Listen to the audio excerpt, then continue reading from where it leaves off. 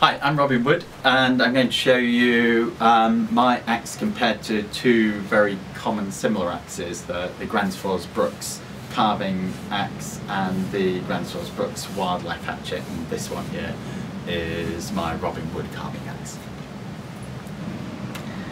So first, this is the Gransfors carving axe. It's a good axe, it's quite heavy. The total weight is about 1.2 kilograms.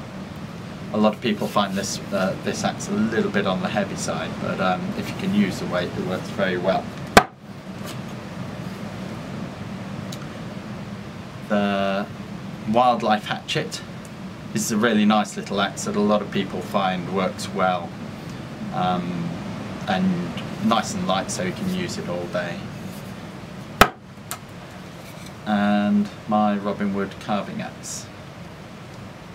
So when I designed my own carving axe, I wanted the size and weight of the wildlife hatchet, about 750 grams all told, but the nice long cutting edge of the carving axe.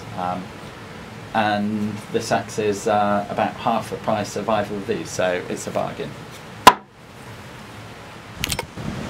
Okay, let's see what this axe can do.